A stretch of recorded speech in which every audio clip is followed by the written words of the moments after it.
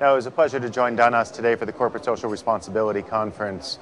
From the UN's perspective, we support ethics in business, we support commitment to community, to society, to the nation as a whole, and that's what this conference showcased.